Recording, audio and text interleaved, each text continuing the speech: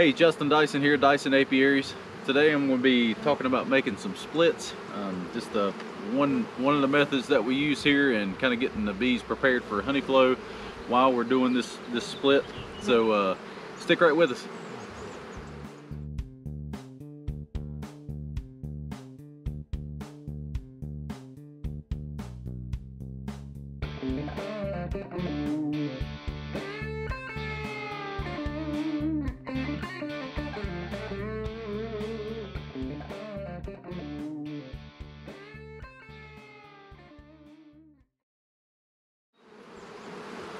Alright, so we're going to talk about doing some splits. The method I'm going to show you today will allow you to make these splits without finding the queen.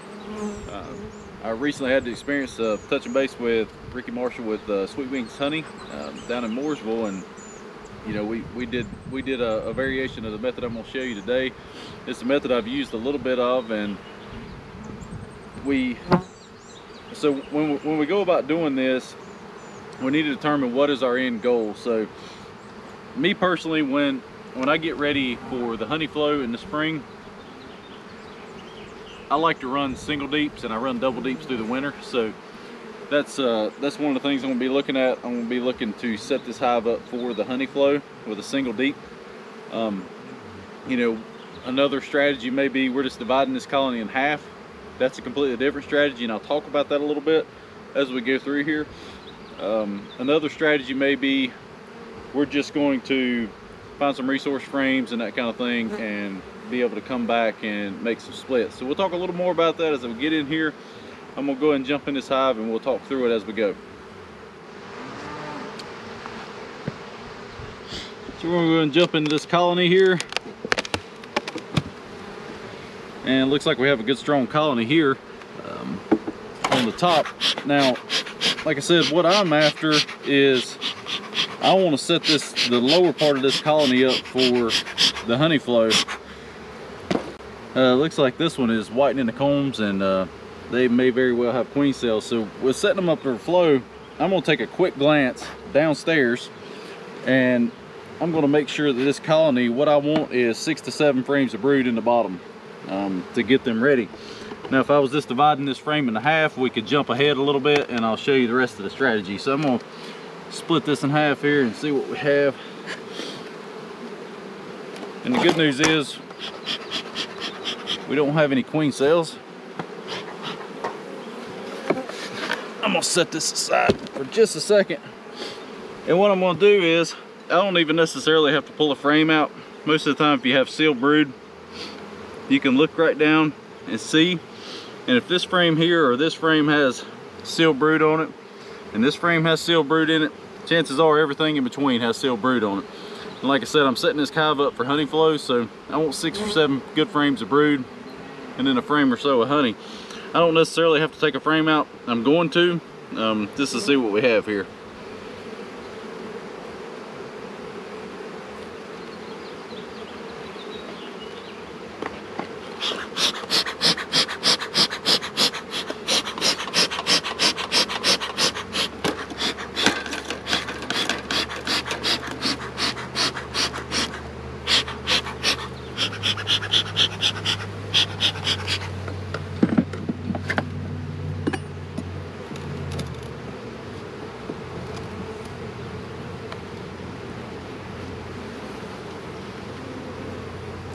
Like I say, so right there I have sealed brood. You can kind of glance and see if you see the queen.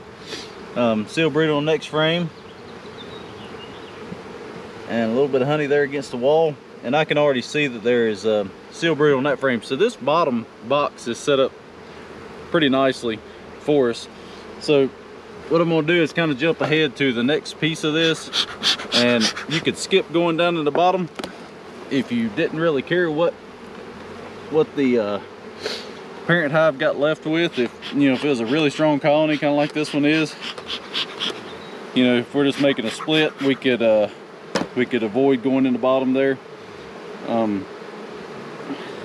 What I'm actually doing today is I'm setting these colonies up not to do like a full hive split. I'm setting them up to do nukes, and so I'm gonna set this entire apiary up to be able to come back and have resources above a queen excluder, and I'll show you the rest of that here in just a second. but I'll be able to go through this apiary really quick and find those resources. So I have an empty box here. I've already kind of scraped the lip out. I'm gonna go ahead and start going through this. Like I said, we do not have to find the queen. You can do this really quickly and not even look. You can just simply shake every frame and those bees will end up in the bottom. What I like to do is just take a quick glance. That's a honey frame. I'm gonna set that one aside because it's kind of hard to shake the first frame. Sometimes you kind of mash against bees there. But we're gonna jump into this next frame. Like I say there, you know, that's a good frame of brood. I glanced really quick, I don't see the queen. And I'm just gonna shake that frame off. Now I have a clean frame, no queen, right?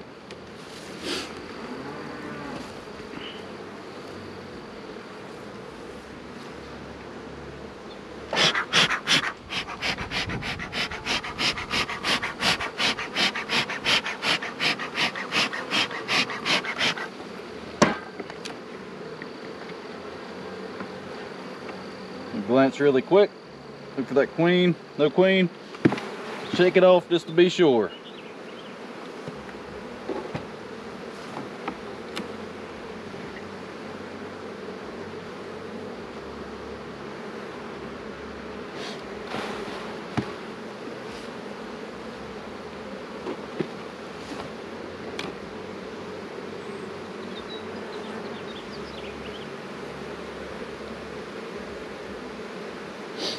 And I actually found my queen, so what happens then is I'm just going to set this frame aside.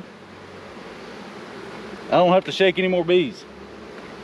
So I'm just going to take these frames, put them in this other box really quick.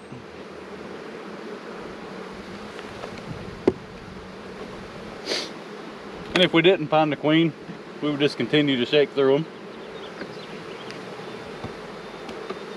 But since we found her, we have less work.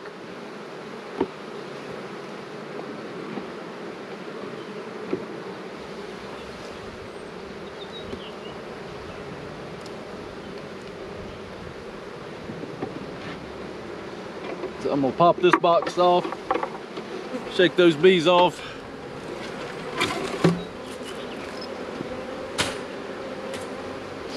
I'm gonna grab myself a queen excluder here. Look, the little bees down there.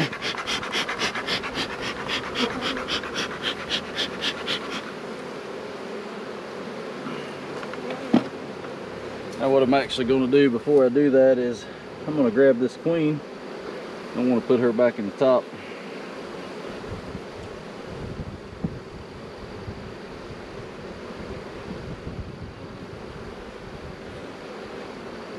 I'm going to put her down there in the bottom. So now we know she's in the bottom. Queen excluder on.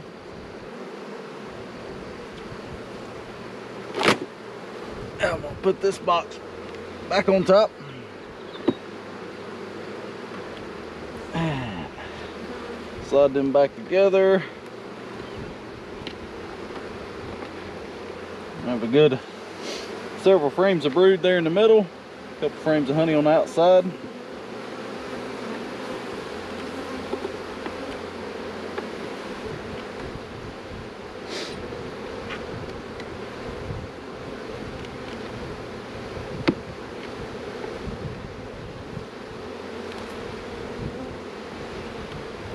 And what I have here now is, I have, you know, those weren't great frames of brood, but I have 6-7 frames of good brood. I have a couple frames of honey. I can do two things with this. I could, now the bees, they're gonna migrate back up through that queen excluder and cover all that brood and cover the honey, just like they were before. They'll distribute back out, but the queen's gonna be in the bottom. So you only have to wait a couple hours. What I'm gonna do is come back tomorrow, but you can come back and you do two things. You can take this top box, set it off with the bees and everything in it, set it onto another bottom board, top everything, take it to another apiary, and you have a split. Put a queen cell or put a mated queen in there. What I'm actually going to do with these is I'm going to go down through this entire apiary and I'm going to be creating nukes from here. So I'm going to pull 3 frames, three and a half frames of brood, a good frame of honey, and I'm going to set up nukes with them. It doesn't matter if the bees come from the same colony. You got the bees that are on the frames, and you take the bees that are on the honey, bees that are on the brood, and you set every one of those nukes up the same with the same amount of bees and brood. You just go down through here, and you can do that really quickly. We can set up all those nukes really quickly. If I was going to set this up for a split, if I was just doing a split for myself, I would try to make sure there were at least 4 frames of brood up here. I think that good cluster of bees is ideal. About 4 frames of brood. 4 to 5 frames of brood is going to peak in 4 to 5 weeks. So if we kind of back that up, if we're looking toward a honey flow and a split making honey, and we have some queens available, we will back that up and make sure they had a good 4 frames of brood, and then that 4 frames of brood would make honey in 4 to 5 weeks. So this depends on what you want to do, but this split's done. I'll come back tomorrow and I'll break off some nukes.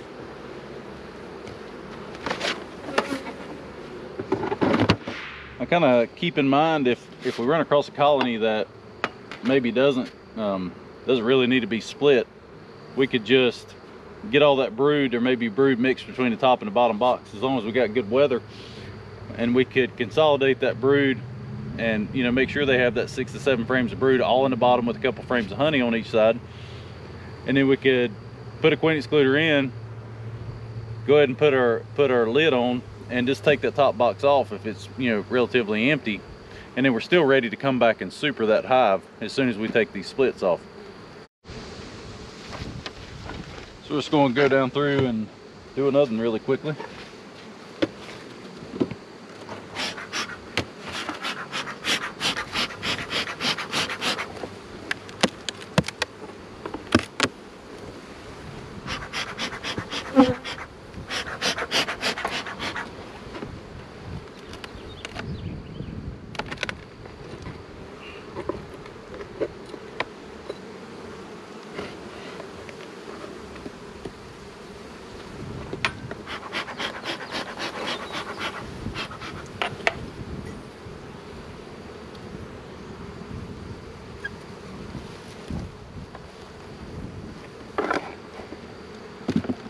So if this colony didn't have, you know, the number of frames of brood I wanted at the bottom, I would jump up in the top real quick, and I would take an empty frame out down here, and I would put it in there to get my parent colony where I wanted to make honey.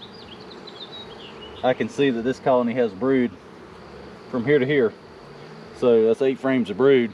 This colony's good to go. I'm going to go ahead and set this one up, and all these top frames up here are going to be good resource frames. This colony's not super strong, but we can get a few frames of brooding bees off of them tomorrow. And looky there, right there's the queen. So that's a fantastic scenario. We found the queen on the first frame, and she's up here laying. So what I'm going to do is I'm just going to jump right back.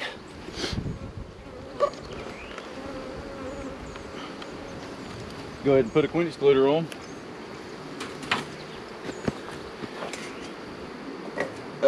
Right after I put that queen down here. So the queen's in the bottom box, and I'm just going to go ahead and put these back together. That was easy.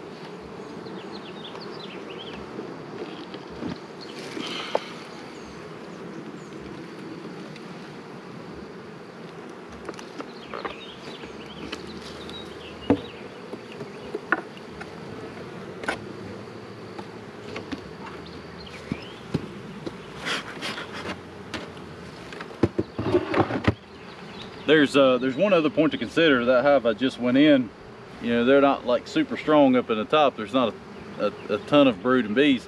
I didn't look through the frames, but I can kind of tell by just glancing at them. So tomorrow when I come back, I may not take every bee out of that top box. I may take the few frames of brood and leave the honey frames that are remaining. I may shake those bees off and then take those honey frames and pack them up on another colony or something like that. That way all those bees remain here. And as soon as I take this box off, I'm going to go ahead and stack supers on, so all those bees would remain. So if I don't need those bees and those honey frames, I could leave those bees here and not take them with this hive for what I'm doing, because I'm doing nuke splits. Now if I was doing a split for, you know, another colony, that would be a different story. I would just take this entire box, set it on a new bottom board, and roll with it. So this colony was kind of questionable about doing a split, but it was good enough. We can make some get some resources from it and go ahead and set it up for honey.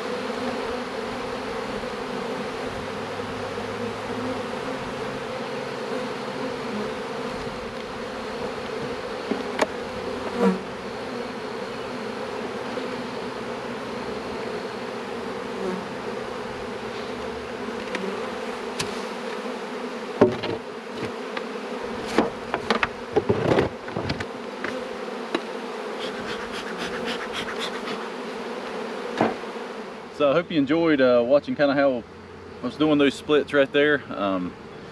Again, thanks to Ricky Marshall with Sweet Wings Honey letting me come down the other day and kind of observe how he did it. It's kind of a modified method of the way he goes about doing it, but nevertheless it works, and you got to figure out what works for your operation. If you have trouble finding queens and you want to do a split, sometimes this may be the easiest way.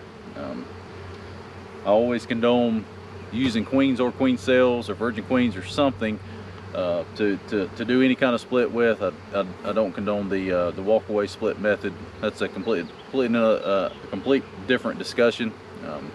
Talk about why that's not the preferred method.